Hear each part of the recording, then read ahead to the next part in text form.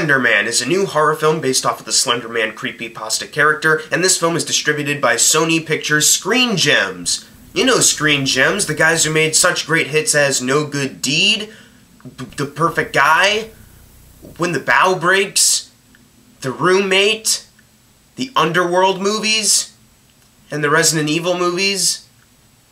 Bunch of hits! And this movie is exactly what you'd expect if you heard that Screen Gems is making a Slender Man movie. It's about these 4 girls who watch Slender Man, they summon him because of some online link, and then they start seeing creepy stuff, and that's the whole movie. Just non-stop scenes that lead into a BOOM noise. Even if it's like just a normal person, they still have to insert a BOOM! Like it echoes at times too, where like several seconds have passed, but you can still hear the loud sound effect. It's really great filmmaking. I didn't really have that much high hopes for this movie. I was hoping in the back of my mind that this could be a good movie because back in like 2012, Slender Man actually kind of got under my skin. I was a little younger then, so take that with a grain of salt, but that actually did kind of freak me out, and I feel like a Slender Man movie coming out around that time would have been perfect for younger me, but now it's been 5 years. I've matured a bit. Slender Man doesn't scare me all that much anymore, but now that they're making a movie about him, I was like, okay, this could be a good opportunity to like bring back some childhood fears of mine, or maybe just do something psychologically disturbing with the Slender Man character. And there's even a true story about these girls that actually believe Slender Man was a thing, so are you gonna make that movie? Like, are you gonna trick me with that? Or are you gonna take that story and then fictionalize it to a degree? Or, like, I was just more curious to see their approach for this film as opposed to actually being excited to see it. And I walked out of this film, though I wasn't anticipating it, I walked out even more disappointed than I ever thought. This movie sucks. It sucks, dude. I do want to give credit where credit is due, though. The 4 main actresses, Julia Goldani-Tellez, Annalise Basso, Joey King, and Jazz Sinclair, for the beginning part of the film, they actually did have some good chemistry with each other. They weren't acting over the top or obnoxious, but they also weren't acting like they didn't have any chemistry whatsoever. Like, they actually talked and acted like a group of friends would. And that's the thing that really surprised me, because for the first opening bit of the movie, I was like, okay, I can actually buy these 4 as friends, and I can actually see this entire movie just being about these 4 together discussing Slender Man and all this stuff. Like, I can actually see that. It takes about, like, what, 10 minutes until one of them goes missing. Annalise Basso, mild spoiler, but it's in the opening of the movie, so it's not like it really matters that much anyways. And then all of a sudden these friends are then quickly turned into turmoil, and as much as I want to respect their acting chops at least, there's still a few moments where the acting just gets a little stale and a little over the top. For example, Joey King, and I wanted to support my girl Joey King in this one because, in case you don't know, I have a huge guilty pleasure love for Wish Upon last year, and I was hoping, like, okay, either Slender Man's gonna be surprisingly good, or it's gonna be hilariously awful like Wish Upon, and this movie isn't any of those things, but I still want to give credit to her that she did a fine enough job of an acting for the most part. But then there's these other scenes where she's starting to act a little crazy, and she's like kind of losing her mind a bit and all this stuff, and it's like, okay, it's a little much. Like, can you tone it down just a bit? You're overacting a little bit, and it's a little hokey. Julia Goldani-Tellez is the lead character in this film. I guess they have, like, one minor opening scene with her that sets up her character, sort of.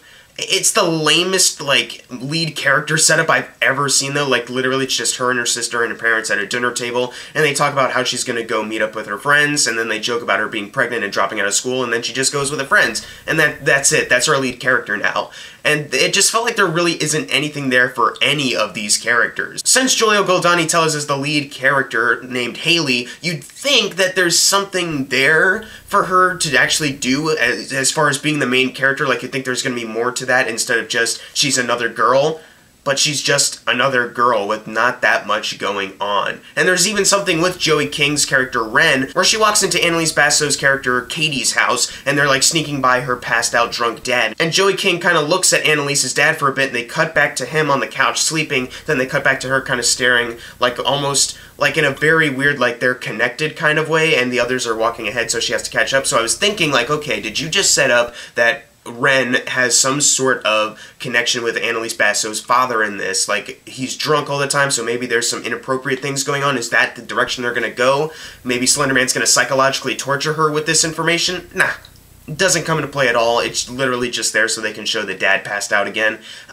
And that's the thing though, is like I walked in with no expectations, but throughout the beginning part of the movie I was like, okay, I can see where things can actually start happening, but then they don't act upon it. Like when they actually get on the Slender Man forums and stuff and researching Slender Man, I was thinking like, okay, is this movie gonna go meta? Like, are they gonna start referencing how irrelevant Slender Man is, how dumb a lot of this stuff is about him? But no, like, they start taking it rather seriously, actually. And when they watch this video, this creepy video, I was expecting them to go like, oh, they're gonna laugh, like, throughout the entire thing, and they're just gonna make fun of it. But no, like, they treat it rather seriously, and by the end of the video they watch, one of them is like, yeah, not scary at all. Like, it's literally that same acting, like, shaky voice, clearly in fear, but they go, yeah, not scary at all. Like, cliche stuff like that. Like, how about they just start busting their butts off laughing at this and just making fun of it? Like, okay, Slender Man, oh, I'm so scared. Oh, listen to the 3 gongs, everyone. How scary. Because at first, these 4 girls were acting very naturally with each other, but as soon as they start researching Slender Man, that's when it all starts to pitter away. That's when they all start getting missing and all this stuff, and the chemistry just kind of fades away after a bit because they all start to overact in panic. Jazz Sinclair was in When the Bow Breaks, and I'll give her credit, this is a better performance than When the Bow Breaks, but still, she doesn't have that much to do anyways, and what she does have to do is pretty lame. Like, as I said earlier, that every single scene in this movie pretty much leads into jump scares, so pretty much when you're watching these characters, you're literally just setting up jump scares for yourselves. Like, there's literally a moment where they're trying to fix the Slender Man issue, and they're all supposed to be blindfolded, like, don't take off your blindfolds, and then Jazz Sinclair, as soon as Joey King says this, takes off her blindfold, and it's like, you're only doing this because in the script it says your character has to do this. Like, I don't feel any drive for it, I don't feel like the necessary fear at all. I just don't get what's so scary about this. And Annalise Basso, God bless her, because as I mentioned earlier, she goes missing in the first 10 minutes of the movie, and she was, I think, by far the best one out of the 4. Like, the way she just spoke her dialogue, I was like, that's actually, like, she's doing a very good job. She's actually doing a little bit better than the other 3 that she's with. But then she goes missing, of course, and then all that potential's just gone. How about we get rid of Jazz Sinclair or Jolia Goldani first? Like, why not one of those 2? Because Annalise Basso actually has, like, the most talent out of anyone, I thought. So none of the characters, after a while, feel like actual characters, which I was really disappointed in because they did a good job in the first 10 minutes actually creating a realistic high school friendship there. Like, they actually did a good job of not putting in a bunch of high school cliches like I thought they would. But then eventually, after they start interacting with Slender Man more, that's when their friendship chemistry goes away, and all sense of their realistic friendship just vanishes, and that's what really made me disappointed. But I'm talking about the characters and the acting, but what about the actual scares in this film? This is a horror film after all with Slender Man. Slender Man used to scare me. Not scary. This movie's not scary in the slightest. It's literally just a bunch of loud noises with the most innocent of things, like people walking into frame. Be scared! There's literally only one subtle shot where they're showing these 3 friends at a computer, and they're like in this corner of the frame, but in the background you see like a huge shadow just looming over them. And I say subtle because the framing lets you know instantly, like, okay, look over here, and the noise in the background you hear like,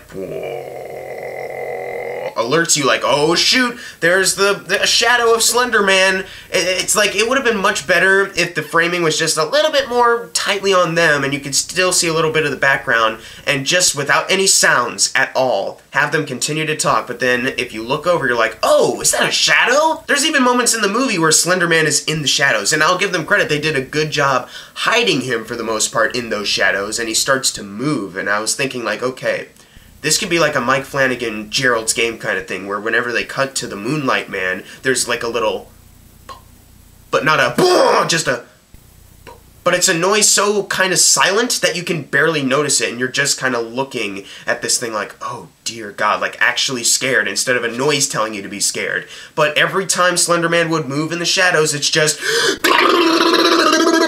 and then characters start screaming again, and it's like there's no quiet moments, there's no great cinematography. I'll give them credit, there's a few shots here and there where it was very like unexpected, and I was like, oh Jesus Christ, that's a weird thing to cut to, okay. So they did a good job setting an eerie thing with those few shots that I mentioned.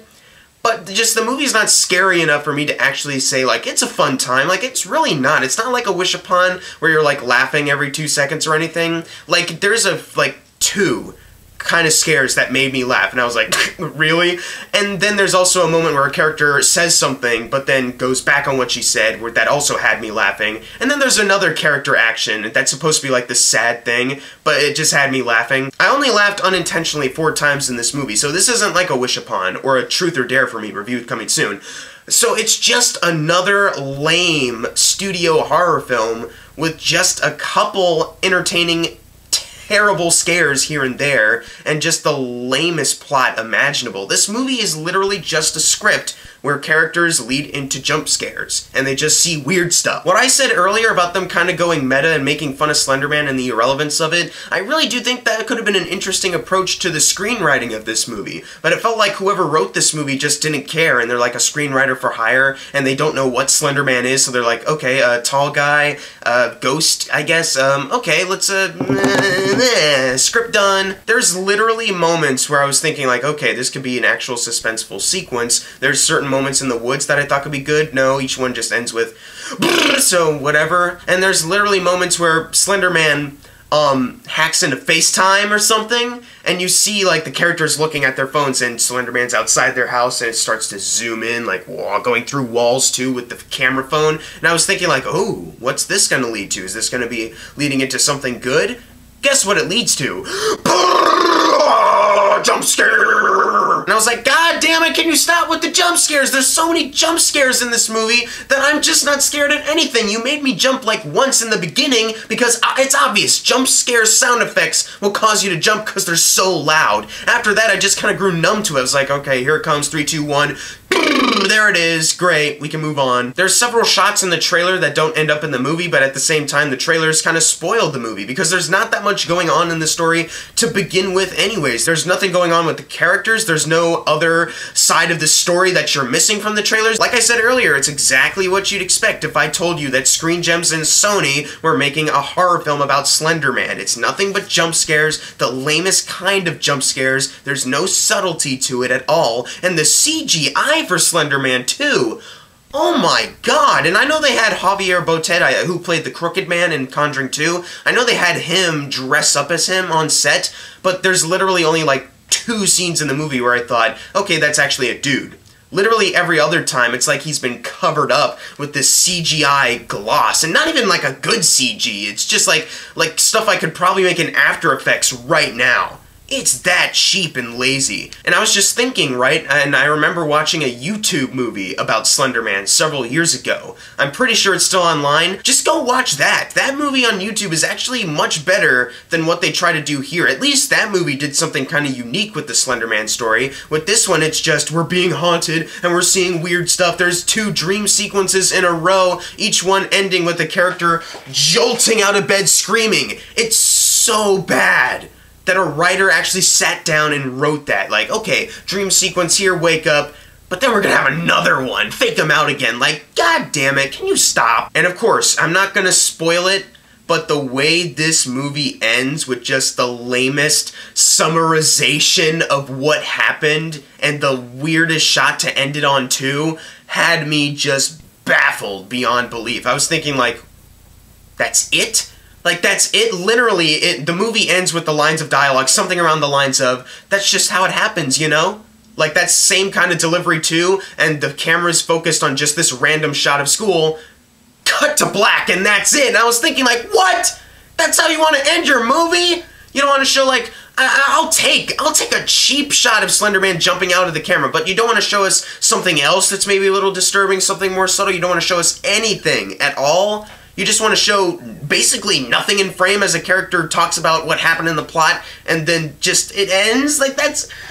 I really want to hate this movie because there's so much here to hate about it, how lazy and cheap it is, and there's so many other things that I could have mentioned that I haven't yet, and I'll mention one other thing. The cinematography sucks at a lot of times, mainly because of the lighting. At nighttime, things are really too dark and you can't see anything. It's not good nighttime lighting, but then even during the day, the color palettes are just all muted, so whenever they show a bright touch screen or a laptop in your face, you're just instantly blinded, like, God, turn it off! There's so much to hate about this movie, but I do want to give this movie credit, though. There's a few shots that actually kind of took me off guard, and I was like, oh, okay, wasn't expecting you to show that. That's kind of neat. And there's also a good chemistry between the four leads for the first bit. But as I said earlier, as the movie goes on, either they start overacting or they just start acting really stale. I'm gonna give Slender Man a D. I wish I could get scared by this movie. I wish I could tell you to go see it, because as a kid, I was kind of freaked out by Slender Man. But now, seeing a theatrical release of Slender Man 6 years after 2012, just watch the Slender Man movie on YouTube. It's much easier to just watch. That one's shorter too, and it's actually a good movie. Like, it's actually a solid Slender Man movie. Why didn't they just approach those guys when making this movie? How about you just make a movie about the girls that actually went insane and killed their friend over Slender Man? Like, that would have been interesting too. Guess not, but if you've seen Slender Man, leave in the comments below what you thought of it, and as always, thank you guys for watching. Make sure to subscribe. I'm Jackson Fulcher. See you guys next time.